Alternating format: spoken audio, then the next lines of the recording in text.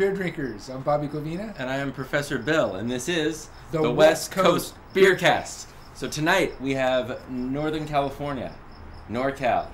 NorCal beers. Yes. NorCal beers. NorCal. The NorCal. That's not, I don't think that's how they talk. Well, it just sounded good. Like they're from Chicago and then they moved to NorCal. Okay. I don't know. Just kind of it was spontaneous. All right. Let's talk about what we're talking about. The first one we have up is from Tioga-Sequoia Brewing Company. Half Dome. It's a wheat. It's a California wheat. And, yeah, Half Dome, so I'm guessing Northern California. And they're named after Sequoia. Those of you that have watched other episodes of Beercast know that I like wheats and Bill doesn't. So, a white, no way, a Moylan's. Moylan's! White Christmas in May. Yeah, that's what they had. This must be old. I don't know. A White Christmas spiced winter lager. Was it on sale, I hope? No, it was expensive. With white pepper. It's either really early or really late. All right, after that, Sierra Nevada, one of our bigger breweries. This is their estate, the Homegrown Ale, which means it's all organic, it's all homegrown.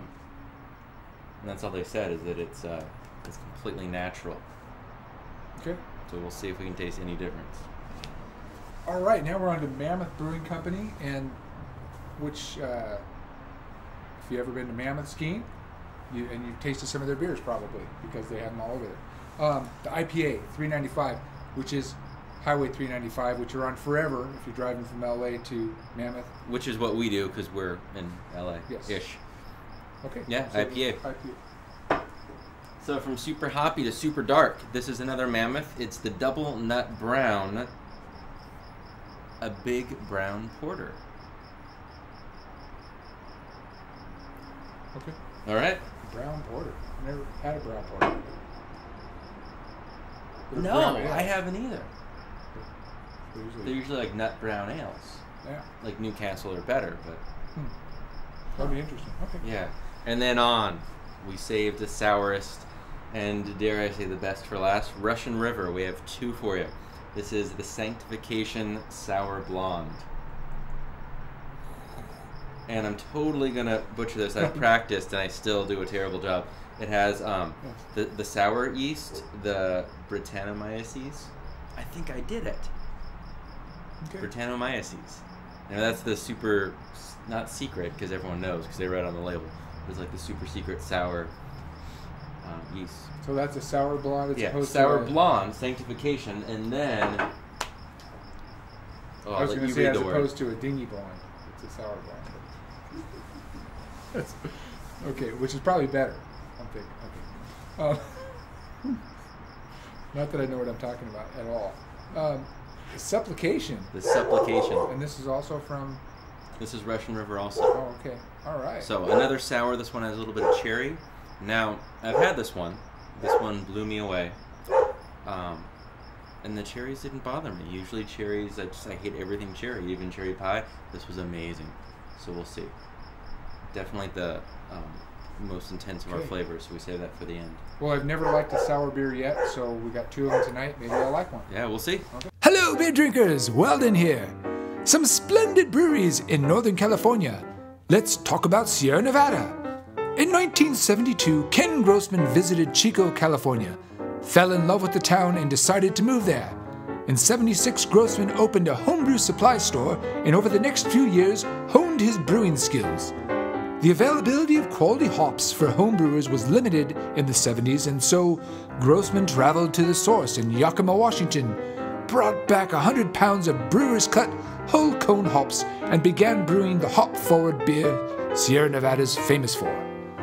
Grossman opened Sierra Nevada Brewery in 1980 and spent the last of his money and many test batches before getting the perfect balance into his pale ale. The intense citrus pine flavor of the Cascade hop became one of the signatures of Sierra Nevada and helped define the West Coast style of brewing.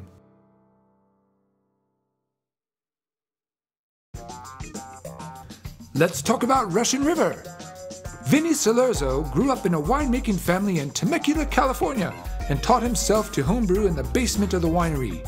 In 1994, Vinny opened Blind Pig Brewing Company in Temecula and earned awards at the Great American Beer Festival and the critical acclaim of being the first brewer to make a double IPA commercially, Blind Pig Inaugural Ale.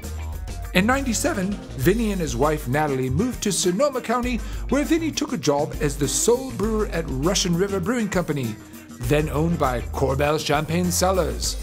While at Korbel, Vinny started experimenting with brewing funky beers in wine barrels. He had just one barrel at the time, and created their flagship beer, Pliny the Elder. In 2003, Korbel decided to get out of the beer business and sold Russian River Brewing Company brand to Vinny and Natalie. Okay, so that was our history segment from Weldon. Weldon. Yes. Welcome back, Weldon. Welcome back, Weldon. We're just pouring this for our studio audience, the tasters, and noticed what an amazing color contrast. If you can see that, it just goes from like milky pale all the way, just all the colors of the rainbow, except not really the colors of the rainbow. All the shades of beer. Yes. Yeah, why did I say that? I don't know. Out. Okay, anyway, so whatever. It was pretty cool. Looking forward to that. And there's for our studio audience. Enjoy. So up first, this is our half. Definitely looks unfiltered. Tioga-Sequoia. Wow, that's like fish pond water right there. It's just... Pineapple. Tastes like pineapple juice. This is the half dome. This is the half dome. Wow, this is the wheat? Yeah. That is, I like that. Wow, that's got Tangy. some zest. Yes. It is. It's got a little bit of pineapple instead of that lemony overtone. I mean, it's got the lemon peel, but then... It has the same quality of pineapple that you get when you go to Adventureland at Disneyland and you get the pineapple swirl. Never had it. You've never... Well, it's like soft serve, but it's pineapple. All I know is I really like this wheat. Way more flavor than most hefts. That's really good.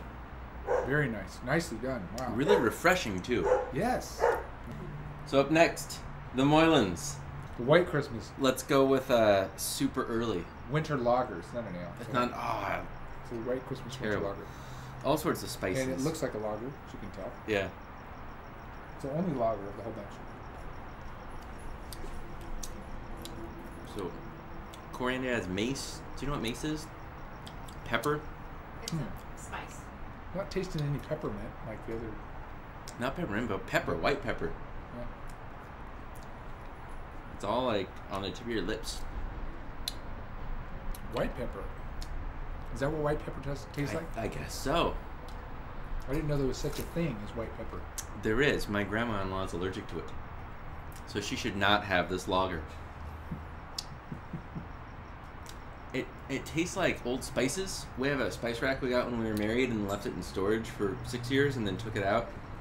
And like you smell them and you're like, I don't know what spice it is, but it just smells like generic spice that's kind of outdated. But aside from that pepper thing, didn't you get that sweetness on the mid-tone of it? It's kind of like you get the pepper, then you get like a sweetness, and then it kind of finishes bitter. Yeah. And it's a flavor journey. Like the malts come out. Yeah, there it is. And then Okay. you get that. It's good. But then I get that bitter finish. It's weird. It kind of like... It's like the scene from the original Willy Wonka Chocolate Factory, Charlie and the Chocolate Factory, when they're going through the chocolate tunnel, and it gets kind of creepy. Like it starts off nice, floating on chocolate, and then kind of creepy, and you're at the end, you're just kind of bitter. That's what this is to me. You talk about Willy Wonka and the Chocolate Factory at least every other episode. Do I? Yeah, I think you like... Something happened at that point in your childhood or something. You need to talk about that. Weird nose, though. I just can't get past that. I didn't think it had a lot of flavor. Yeah. Kind of weird. It's different. It's very... I mean, I don't dislike it. It's just... It's true. Neutral. It's a good new experience. Switzerland. Yes. It's neutral. It's neutral. All right. Okay. Yeah, what is this again? This is a homegrown ale. I read the description. It just kept saying homegrown. It's all natural. And the color is insanely... Caramely. brisk. Yeah. Like there's... It feels photoshopped. It's like a Nestea iced tea color. Kind of. Yeah. Not really. Woo. A Woo. lot of flavor. Wow. They said it was... No. There were wet hops. Yeah. Well, leave it to Sierra Nevada to hop it up. But Wow. I was expecting just the regular Sierra Nevada. What is that? Just an ale, the green label? Shame on me for not knowing. Just whatever the green label is. I just call it Sierra Nevada. yeah, the original one. Yeah. I was expecting that, and this is not that. I mean, that's like a staple. This is No. really good. This really grows on you. Yeah, this is very unlike the, which I was reading about the guy who started Sierra Nevada, and he spent like a lot of time trying to get the consistency of that first, threw out like 30 batches and spent a bunch of money trying to get the right consistency, and then this is not consistent With what it... Yeah. Yeah, with that other one. It's like the original one grew up. This is really good. Yeah, but again, I'm getting that balance of hops and malt. It's like Yeah. way hop, but then they're... The hops Okay. right up front. Mhm. With the wet hops, I guess that's what that is. Reminds Wet me of a house. farmhouse saison.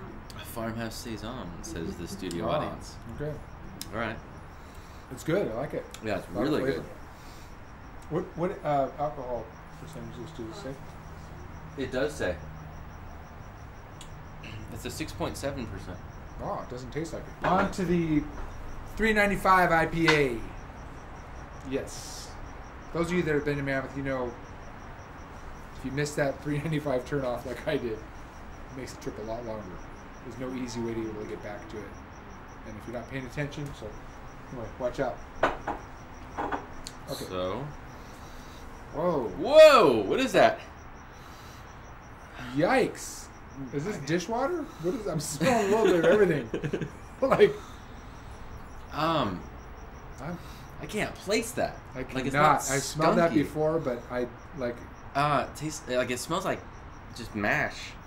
The first time I was in someone's garage when they were home brewing, and I didn't really realize how beer was made. They were just boiling it, and you're like, whoa, like that malty, Yeah, there's a lot of malt. like, Okay. but not dishwater smelling, but just like the ugh.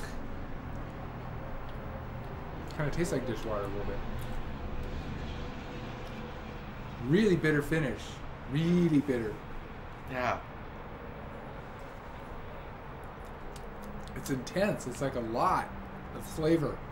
But it's Overpowering. completely different from like a Stone IPA. No, it's very Like, it's rich. not- It's like that dessert that you taste and you're like, wow, that's good, but it's just so sweet and intense. It You're makes like, me want "Ugh." to squint. Yeah, this is just like way too much flavor. Like there's no separation. It's just everything's on top of each other. And it's all right away, and then it's like a Too much. malty and a bad malt afterwards, like a really acidic malt, I need something. I need a potato chip or something. right? Yeah. Yeah. Okay. On to the Mammoth, the double nut brown porter. And this. Whoa, coffee! Whoa, hello, coffee! Hey! Yikes! That's Wow. an espresso right there. I mean, It is super sweet. yikes. Also, I lots gotta of taste it. chocolate. Oh my gosh! I think I'm drinking iced coffee right now. It's really sweet. It's like carbonated Yeah. coffee.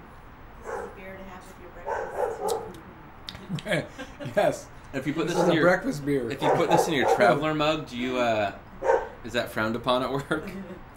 The answer is yes. Yes, it is frowned upon at work. You can't even smell the alcohol. It smells just like an iced coffee. So It is. for those of you that have to, I'm getting the coffee on the end, but it's chocolate. It's really sweet Yeah. up front. yeah, Really this is a sweet. Like dessert I don't beer. enjoy it sweet up front. I don't know. It's a good sipping beer. I mean, have this with like a piece of chocolate cake or something like that. Yeah, yeah. This would be really good paired, but just by itself, it's. I mean, we also just had an IPA to be fair, Yeah. but really sweet up front. I think you add it with something that was sweeter than this, it would balance A nicely. lot of coffee. A 'Cause lot of coffee. Now I'm getting the coffee on the finish. Not getting any nuts though. It's just double No, nut. no nuts, but a little bit of roasted finish too. Mhm. Way at the end. Look at that in a good book. Wow. Definitely a sipping beer. Yeah, Yeah. it's interesting. I thought it was going to be kind of a one note kind of beer. Cold weather beer. Yeah. Not really something I drink on a hot day. Yeah. On to Russian River, the Santification. This is a sour blonde. Mm-hmm. So, for those of you that have no idea what a sour is, Or a sour blonde, for that matter. I know what a sour brunette is like. Yikes. Okay. Definitely smells like a sour. That'll end up So, in there. there's actually the... This is as geeky as we're going to get with beer, I hope. God, it smells so good. Even out of the bottle, Wow. it smells good. It has a different yeast, which makes it sour. So this Ah. one has... It's that like spoiled beer. Brettanomyces is what they're using for their yeast. It's usually Saccharomyces. But this, I guess it's a big deal that it's Brettanomyces. I have a feeling we should not be drinking this. Like, that's... Oh, that's good. That sounds like... It's so good. Can't be good for you. It's definitely sour. It has that. I'm gonna... Just too sour for you? Yeah. It's very sour. Very sour. It's like... I think so. It's really good. Super carbonated. Definitely sour. Of all the sours, this is a more mellow one. It tastes like the were those called Warheads? Those little sour candies Yes. you would eat like after baseball games. You're like, oh, Yeah. it has that right up front, Exactly. and throughout. That's but all it's, I'm getting. That's really good. I'm sorry. I don't get the sour beer thing. I just don't. Nothing. Supplication. Okay. It's another sour. This one's with cherries. So we'll Ah. see if Bobby K's I gonna like be the a sway. smell better. A lot more cherry in the bottle. I've only had this on draft, and it was so good. I think I actually teared up a little bit. Wow. It was... What do you think? Not getting a lot of nose.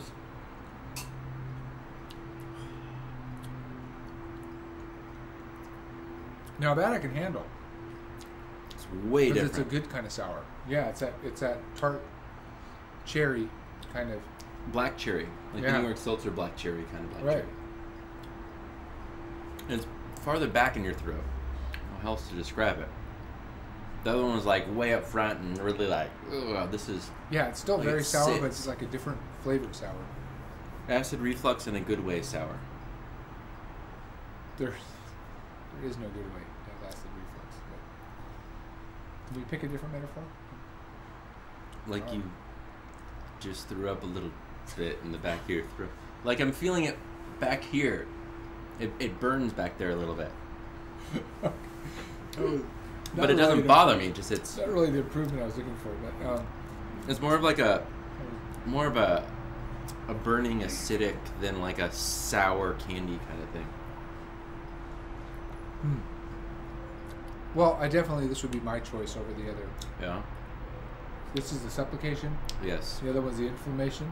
No, what is it? Sanctification Oh, sorry. is the sour blonde. Okay. Supplication is this one. This is the cherry. Okay. Yeah, very very nice. So, I mean, there's a lot of It's There's still a lot like I going could on. only handle a little bit. I couldn't get Yeah. the pint. In a way. So, ready for the rundown. Yes. First up, Half Dome. What do you think? Like it. Love it. Want more of it. My favorite hef. It's like a pineapple hef. It's like a Heidi Fleissen. Yeah. I mean, never mind. All right, then the Moylans, the out of date spices that had like I don't know, had mace. I don't know what mace is, but I don't want to try it. It was I think neutral. that's what you It wasn't. spray in people's eyes when you want to Oh, yeah. Go away. I think I want to drink this with some black pepper, white pepper. Yes. Yeah, it wasn't bad, but I don't know. I don't need to have it again. Then on to the Estate.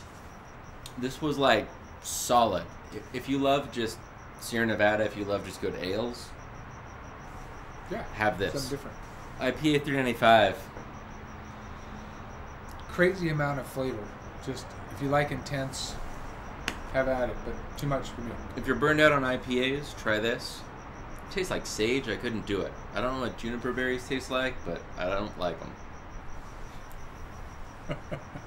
The Mammoth Double Nut Brown Ale Porter chocolate. The breakfast beer. Yes. A lot of coffee. Yeah, it takes you on a magical journey through a chocolate river. It's chocolate espresso. Really. Yeah. Then Santification was just like so good, so good. A sour, Very sour. like sour lemonade, like sour candy, Sour blonde. sour blonde, but really, just really good. Britannomyces, I think I loved it. Bobby K did not. And then finally, Supplication. We failed to mention this has been aged for a year in Pinot Noir barrels. Which is why it tastes so good. I liked it. I liked it. It's the only thing cherry that I will enjoy. Got to admit, though, I liked it a lot more on draft. It was a lot more flavorful. This was still, absolutely drinkable. Just gorgeous flavor. Okay, so what's the Professor Bill pick of the week? Pick of the week. For the first time, we have a split decision. Split decision. I'll let you go first. Well, I really like the Half Dome. So that's my pick. And for me, I'm going to have to go with the Santification. But we're supposed to pour ours and drink them right now, aren't we? Well, we'll have to do that later. All right. We'll edit it in and be like, whoa, this is delicious. Yes. Perfect. So I'm going Santification. Bobby K. Half Dome. Yeah. So I'm going to just reach in over and grab mine. And I'm going to have the rest of the... I don't think there's enough for a pint anyway. And then, yeah, we'll just... There wasn't a lot. So... It's going to spill. All right. Ah! All right. We need a professional pourer, by the way. And that applications, send them to westcoastbeercast.com. Yes. Okay. Yeah, well, that's not a email address. Oh, it's not? No. Oh. Okay. You can send them to Bobby K at westcoastbeercast.com. Bobby He K. will review the professional or even just amateur pouring. Yes. Anyway, I enjoy the Santification. I enjoy the Half Dome. I'm Bobby K. And I am Professor Bill saying, Now that's a beer.